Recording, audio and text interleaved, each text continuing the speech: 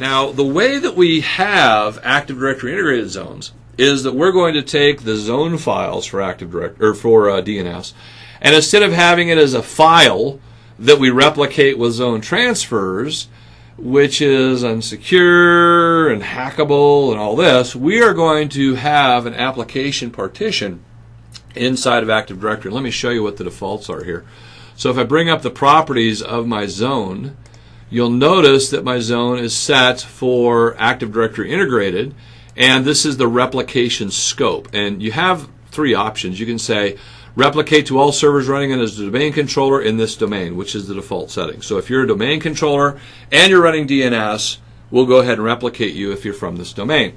We can also go in and we can say do it to the entire forest. So if I have multiple forests, when I create a zone that's Active Directory integrated, we want the zone replicated to all domain controllers who are DNS servers throughout the entire forest. Now, when they first started doing Active Directory integrated zone, this was Windows 2000. And the default setting for Windows 2000 was replicate to all domain controllers, even if they're not DNS servers.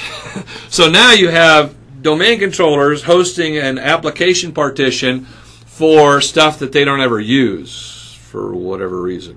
Maybe so you can set up replication hierarchies or some goofy thing like that. So these are the default scopes. But we can also go in and we can create a directory partition. It's called an application partition. This is where I can create a separate component inside of Active Directory, and then I can have individual servers subscribe to that particular partition.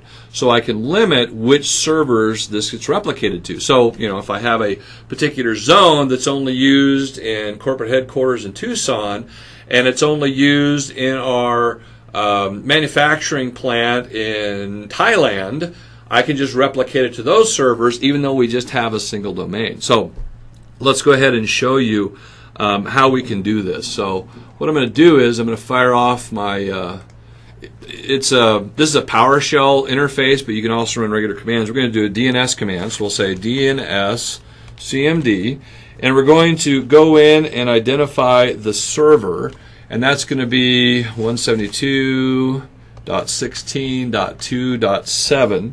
And then we're going to say create directory partition, CREATE-DIRECTORY-PARTITION, and then we're going to give it a name. And you can give it whatever name you want. You can call it Bob if you want. But best practice, and my recommendation, and Microsoft's recommendation, is name it after whatever the zone's going to be. So if I want to, I'm going to call this one Doug.mil, for example. So it's going to go through and it's going to create an Active Directory partition called Doug.mil, and it's going to do it on 172.16.2.1. This also enlists that Active Directory partition to that particular server. So now it has a copy. And to show you that, we'll go in here and I'll create a brand new forward lookup zone. So we'll say next. We're going to create a primary zone that's stored in Active Directory. We'll say next. And now I can say do it to this directory partition, which wasn't here before. So whatever zone I create, it's going to be stored in this Doug.mil. Now, if I go to another domain controller, they don't have access to this Doug.mil partition because they're not enlisted to it yet. So even though we replicate Active Directory, we're not going to replicate this particular portion.